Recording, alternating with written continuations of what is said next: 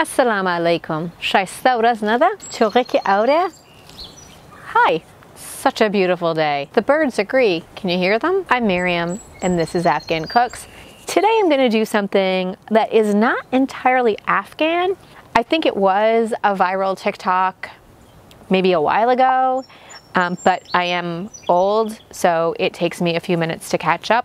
It's an interesting way to make a wrap. Now, one of the things I was trying to figure out is, how do I make this Afghan? All you need is some flour tortillas. I've got La Banderita here. These are my favorite brands. We're gonna do three different ones. We're gonna do a vegetarian version, we're gonna do a meat version, and then we're gonna do a dessert.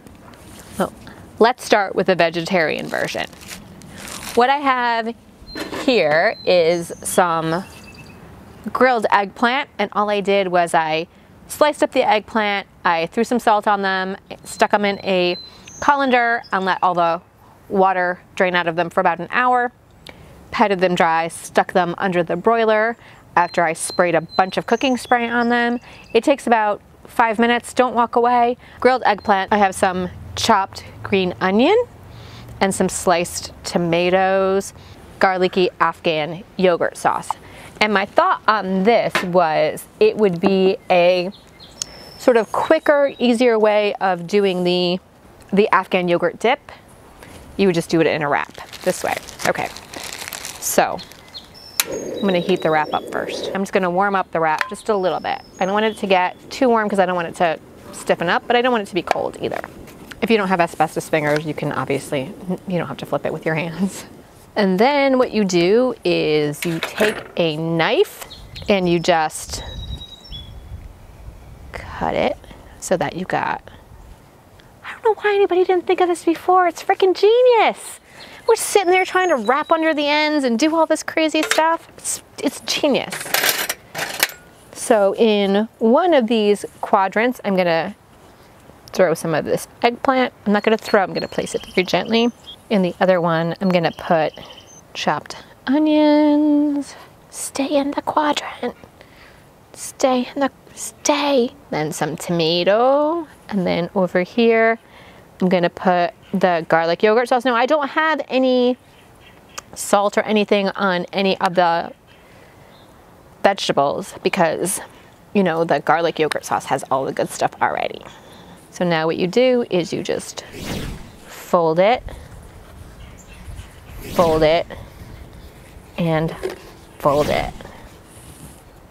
How cool is that? How cool is that? Let's see what this looks like if we grill it up. My gosh, who is the first person who thought of this? And why do they not get a Nobel Prize? I mean, honestly, these people who do these like viral hacks or whatever, they deserve more credit than we give them. I don't know who the first person was who did this, but whoever it was, thank you. Seriously, thank you. If you didn't go and become an engineer or a doctor and you're foreign, you tell your parents. That's okay, because I made the world a better place. Number 2, get our tortilla. I made my slit.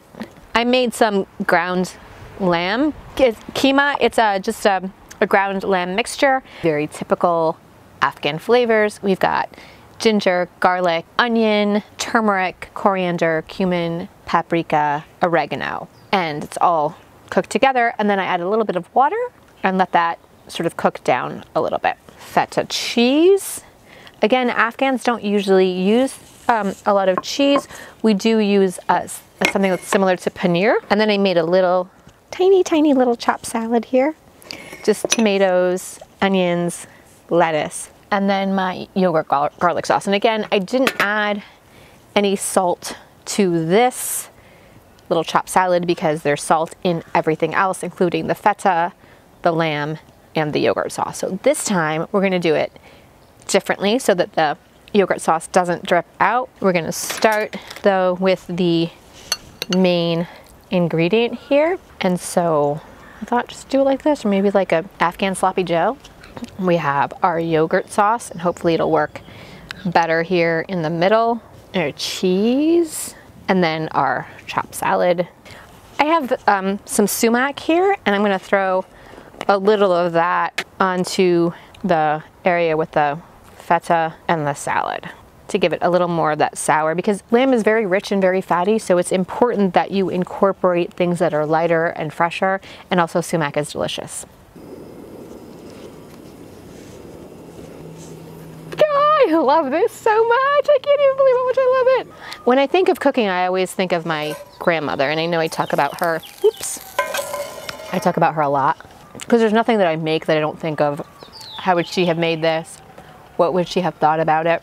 I think she really would have enjoyed this a great deal. I think she would have made a different one for each of her grandkids, like whatever we liked. She would have said, you know, what do you want in it and what do you want in it? And I think about my grandmother a lot when I'm making these videos. And, you know, I think, why didn't we do this with her? Because all we have is what we have in our minds when we remember her. The other thing that I think we do a lot of is we say, oh, you're always behind the lens, right? You're taking pictures or you're taking video and you're not here in the moment. Our memories are funny things, right? Like there's only so much room in your brain to hold onto things. And when new things happen, the old things kind of get pushed out for the new things. And if you have photographs, if you have videos, if you have home movies, if you're behind the camera, it's not that you're missing it. You're not. You're missing it and you can hang on to it at the same time. It's okay to be behind the camera, and it's okay to take videos of your food and of things that are important to you and milestones, or even just honestly ordinary everyday crap.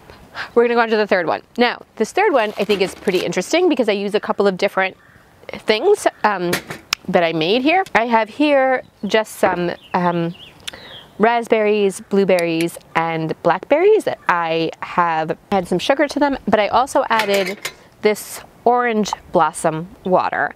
See this capful? I added a capful of this into this and I stirred it around, and it's been sitting out for a couple of hours now. So they're pretty soft and juicy. I just crushed up in a plastic bag, a Ziploc bag, some walnut, almonds, and pistachios. And then here I have some pears, again for some freshness and some crunch. And here I made this spread, and I love tahini. I absolutely adore it. And I took a can of sweetened condensed milk and I put it into a saucepan and I waited and stirred it until it got caramelized. So it became like a dulce de leche. And I mixed it with this tahini, because you have that beautiful sesame tahini taste and that caramelized dulce de leche taste, all just like And when I made the dulce de leche, I know that the tahini already has some salt in it, but I love this pink salt. I actually have it mixed in with some bigger rock salt, so it adds like a different kind of saltiness to it, so it's not as sweet, and it really just highlights everything. So I recommend Himalayan salt, and it's supposed to be really good for you too. And I have whipped cream. And then I'm gonna have the, yeah.